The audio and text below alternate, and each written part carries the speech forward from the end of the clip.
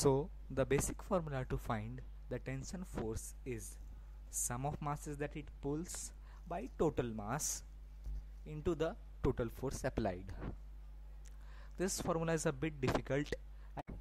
So according to the formula mentioned, the tensile force between the boxes will be 5 by 9 times 18, which is equal to 10 newtons. We select 5 as the mass which it pulls because the force is acting from the left hand side and the 5 kg mass is on the right hand side.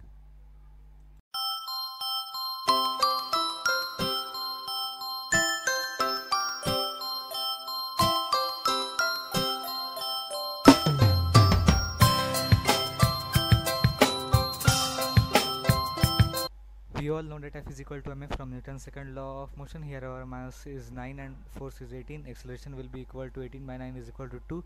The force applied for the 4 kg block will be, net force applied for 4 kg block will be 4 into 2 is equal to 8 newtons. And if 8 newton is the net force and 18 newton is the force applied, there will be some force acting opposite which is equal to 18 minus 8 is equal to 10 newtons.